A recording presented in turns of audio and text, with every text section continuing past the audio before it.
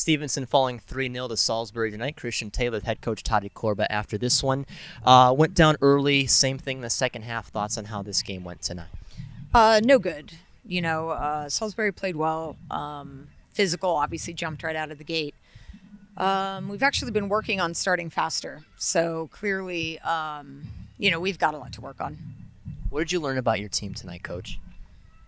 That we've got a lot to work on. Absolutely. How does this all kind of set up now for conference play to begin this weekend? Yeah, we felt like this was a big game, obviously, with conference coming. 3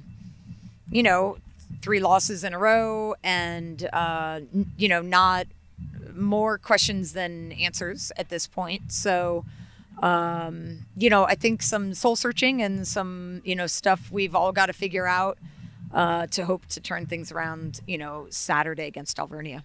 Coach, thank you very much. We'll see you then. Thanks. That's Coach Korba. I'm Christian Taylor. GoMustangsports.com.